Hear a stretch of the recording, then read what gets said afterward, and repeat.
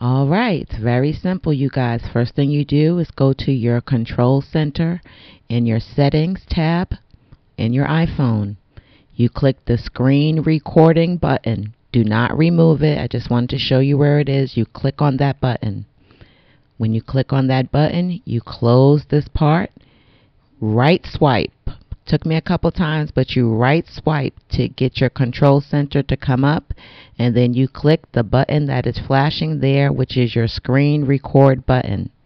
When you click that button, you are now recording your page, and you will click the red button to end.